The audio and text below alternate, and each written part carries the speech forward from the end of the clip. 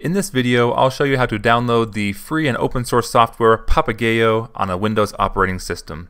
You can just search for Papagayo like this, I believe. I think I'm pronouncing that right.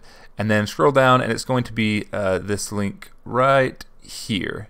This from lostmarble.com. I'll also include the link in the description of this video.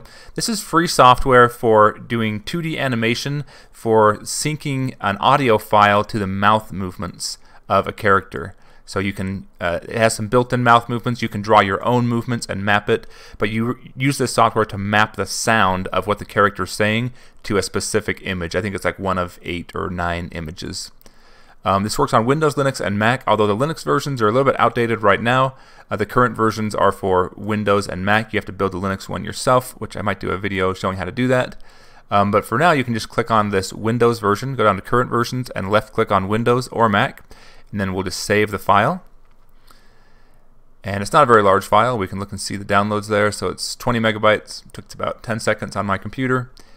And then it's a zipped file, so it's a zip. It's a compressed file, so we need to extract it. So once this is done, you can either click on this icon here if you're using Firefox like I am, or you can just go into wherever it was downloaded. Mine's in my downloads directory, and then we can just go to that zipped file and right click on it and then go to extract all, and that brings up this dialog to extract, and just click extract.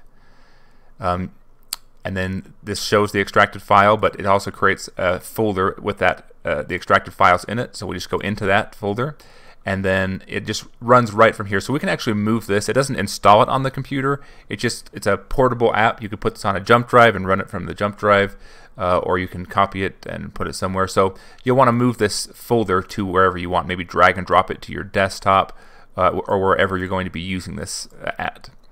And then just go ahead and left click on the program, and it will launch, and here it is. So in the next video, we're going to explore how to use this, just get familiar with it, and maybe we'll do some more advanced things like drawing our own mouth shapes as well. But thanks for watching. Leave your questions and comments below if you have any, and we'll catch you in the next video.